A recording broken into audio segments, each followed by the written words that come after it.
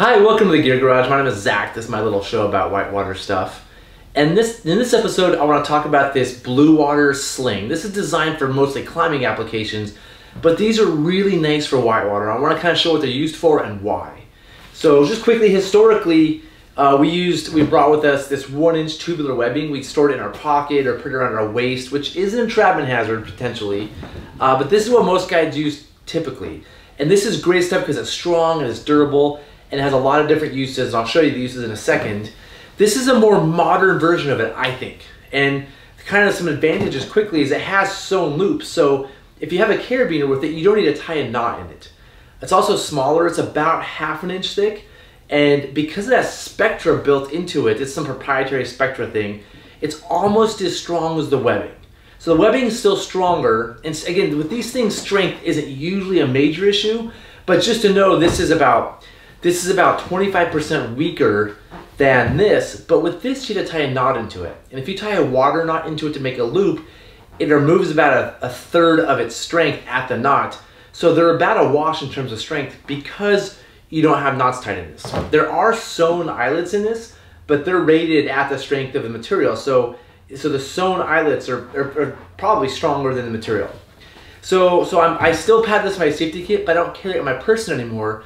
And again, one big advantage is I don't need knots to make a loop, and it's just smaller and lighter and easier to work with. And the things that I use this for pretty commonly are, one, mainly as a flip line.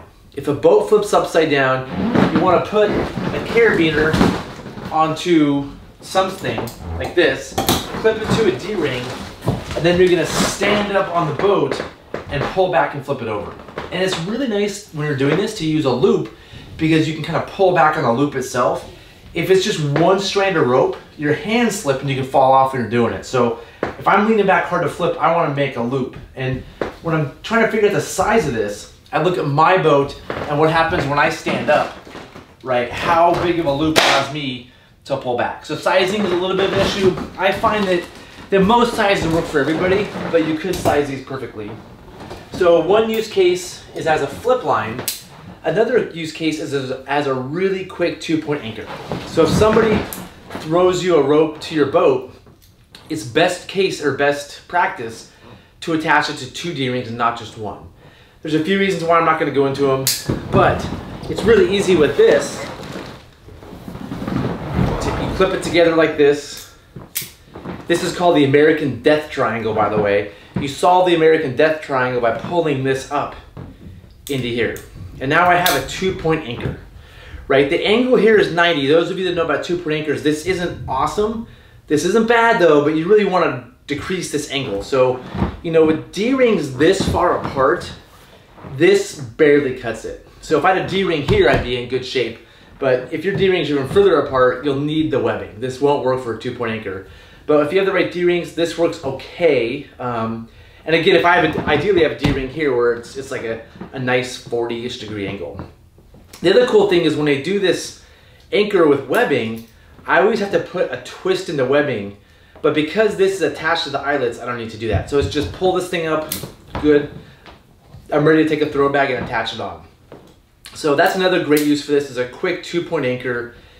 And the other thing I use it for is just generally like clipping onto things. So, you know, if you're on the shore and you want to grab the boat, but you can't really hold the boat right here because it's moving around, I'll just pull this out really quick and then clip it on my carabiner, and I have like a little mini leash for my boat. So I kind of hold my boat here and let it kind of move around a little bit. If I'm doing a really easy line, I can use this from any D-ring.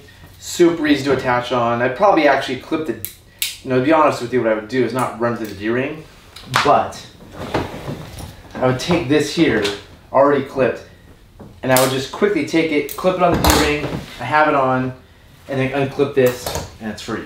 And also, if I'm perched on a rock, and I want to pull on it a little bit, if I'm just pulling on the handle, my weight's here. But if I just attach this really quick, I can get over here, lighten up this rock, and it might come through. So this is a nice, easy way to like handle your boat getting stuck, changing the pull a little bit, trying things out. It's just an all-around awesome tool. I'm a real fan that everybody should have something on them for these purposes. Again, if your boat flips, you need to flip it over. Nobody can send you the gear. If you're stuck in a rock and you need a 2-point anchor, it's hard for people to get you the stuff you need. If you have this on your person, you can quickly do it. And again, if you're doing some move in your boat and you need a quick leash on your boat, then it's nice to have this for a quick clip. But one thing about these, to me, is the storage is really important. So the nice thing about this versus webbing is it packs up really small. Webbing is bulkier, it takes up more space in your PFD. This is a pretty minimal amount of space for a tool it is. And so with the Astral PFD, you know, I could stick it in this top pocket and make it very accessible. The issue is, like, typically in here I have like my sunglasses, my phone, my chapstick. And so when I pull this out in a flip situation or a quick rush, all that stuff might go free. So, and this takes up space here. On the Astral PFDs, they have a nice pocket here on the side that when I wear this PFD, I store them in these little side pockets. The only issue to me with these side pockets is that I'm not the most flexible dude. I need to do more yoga, I get that. So when I need it quickly, I have to reach over here and unzip this thing and get to it. It doesn't deploy that quick. And sometimes you want this to deploy really quickly. So the Astral back jacket's good. I'm really digging this palm jacket lately because it has the little pocket that the Astral has where I can put my sunscreen and my snacks and my phone, but it also has these really cool side pockets behind it, and that's where I've been storing it. And so since I've been wearing this PFD more and storing it, and it's quick to get to, it's quick to put back, I really have been using this way more. It's not as much of a pain to get to this. I'll pull this out versus the smallest thing. So this is sort of like an all-around awesome tool to have. And so, you know, ideally it's stored somewhere easy to get to so you can use it for all the different things, but it's up to you. And again, it being smaller, if this was webbing, this would barely fit in these pockets and it would be a little bit more difficult in here. So anyway, this is the Bluewater Sling. I'll put a link to where you get on Amazon down here in the links below. And yeah, that's these things. I've been kind of promoting them in different videos for different things. I've just been using them so much lately that I'm a huge fan. So that's it for this episode. Don't forget to lightly tap the subscribe button, smash the like button, and I'll see you in the next episode.